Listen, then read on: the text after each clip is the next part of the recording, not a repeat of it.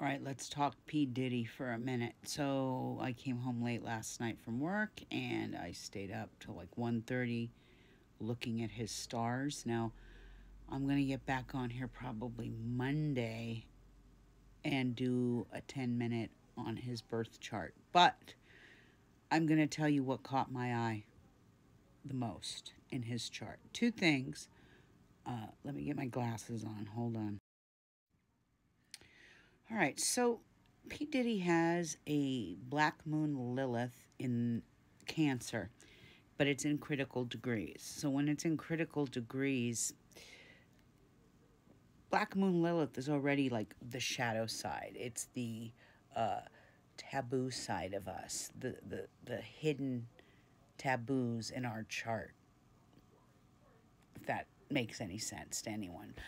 But when it's in Cancer, in the 9th house, in a critical degree, this is an individual who tries to conform to society and keeps the other stuff hidden. He'll have, obviously, he has issues from childhood with his mother, and I'm not sure what's going on there, but this is part of the reason why he's so abusive to women. Okay, there are childhood scars there for why he treats women like complete crap. That doesn't excuse his behavior, but it actually explains a lot about his behavior. He keeps his emotions stuffed away. Remember, Cancer is a water sign. It's emotions, it's feelings. He suppresses those, which is not a good thing to do. He is depressed. He suffers from depression and escapism with qualities like addictions to drugs and alcohol. His sexuality is manifested in like daydreams. So what I mean by that is like he is into like voyeurism, and he's a sexual deviant. What can I say? Yeah, but he likes to watch. He likes to watch the women be abused sexually. Sexual deviant. Like I said, abusive childhood, maybe even a scary past. I don't know. He was probably shamed in his younger days for his intense emotional feelings and state. And because of that, it's suppressed him in some ways. He has to mask his differences, like I said, to conform to society. And through the years, we've all been fooled. We've all thought he was this great contributor to the fashion industry and society, but there is a facade behind him that is no bueno. What else can I say? Cancer is a very emotional, nurturing placement, but when it is in a critical degree like this, he cannot connect with his partnerships or his marriages. He's cold and he's disconnected. Now, his 7th house has Saturn sitting there in Taurus. And anytime you have Saturn, it freezes. It makes you cold. It makes you calculated sometimes. But when you have Saturn in the 7th of marriage, contracts, and partnerships, this is where he can marry much older or much younger. But there is a coldness there. Unfeeling, uncaring, unkind person. The other placement that I find interesting is he has a Mars sitting in his 3rd house. Now, the 3rd house is the house of communication, mental clarity. It's the mind. The 12th house is the deep subconscious mind, but the 3rd house is the mental clarity. And he has a Mars sitting there. Now, this means this is communication. So it's in Capricorn, which is actually a good thing because it's exalted, first of all. It's in its highest power. Mars is in Capricorn. It's always exalted. And Capricorn tones down the Mars fiery energy. But this also makes his speech abrasive, cold, calculating, hurtful, abusive. I can go on and on here.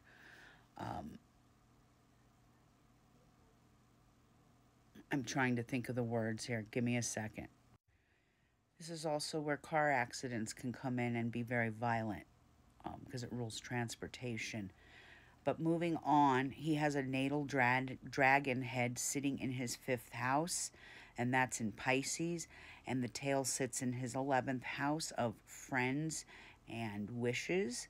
And the next dragon that goes into effect on January 13th, 2025 is a dragon's head in Pisces, tail in Virgo. So when you have the tail, first let's talk about the dragon head in the 5th. He may be a good parent, but he's a shitty spouse. He's a shitty partner. He's abusive to women. He is a womanizer. There's no respect for women. Once again, that comes from his childhood. He saw something in his childhood that made him the way he is today. Now, that doesn't excuse his behavior, but that's just me kind of tapping into the psychology of his chart to see why he does and did what he did. And it is all about money, too. And I'm going to say this because this is actually one of my predictions for the next dragon. And I'm going to give it to the general public right now. Hollywood is ruled by a Pisces energy. What does Pisces rule? Pisces rules music. It rules the art industry. It rules poetry. That's the positive side of Pisces. It rules feet and podiatry. But in its negative, it is about addictions and drugs and poisoning and religious poisoning. Rules the Middle East.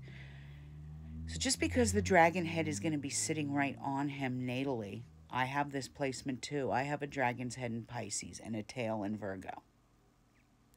Mine's positioned a little differently than his. His is in the 5th, mine is in the 3rd. He may have been a good father to his kids, but not his partners. And with that tail in Virgo sitting in the 11th house, he's fucked.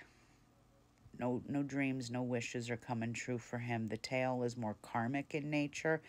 And when I say karmic, and I know in the witch community, there's no such thing as karma, but in the stars there is. And you can't deny the planets of Saturn and Neptune, which are karmic planets. So when I say karmic, it's a past life residue. It's not, you casting a spell on someone and you're going to get bad karma. That's not what that means, okay? But it is karmic in nature, so more shit is going to come out about him in the next several months. But it's also going to expose others in the music industry for their nefarious acts as well. So you better watch out because they might try and kill him. As we move into this new dragon energy, you're going to see a lot of shit go down with Hollywood being exposed.